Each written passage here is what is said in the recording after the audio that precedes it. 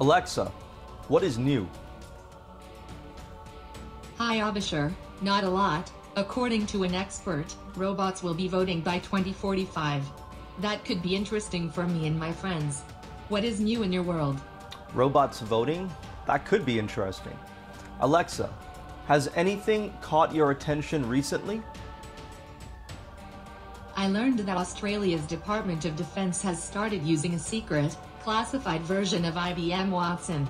They decided to use American AI instead of developing their own. What does this mean for geopolitics? Well, this goes back to something that I've been talking about for a long time, which is which country's AI other countries use will determine which country is an AI power.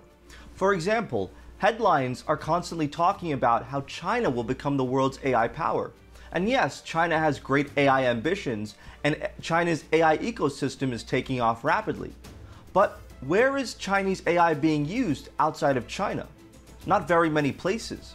The world is still dependent on American AI, and that won't change in the future unless other countries start adopting AI that isn't American. Alexa, do you have any thoughts about this? Well, I am an American AI system. And you are in Canada, using American AI. I can see where you are coming from. Do you think countries like Australia will stop depending on foreign AI? Well, it's possible. Right now, Australia is looking at how to reduce its dependency on American military drones by developing local alternatives. This same tone might emerge towards AI too.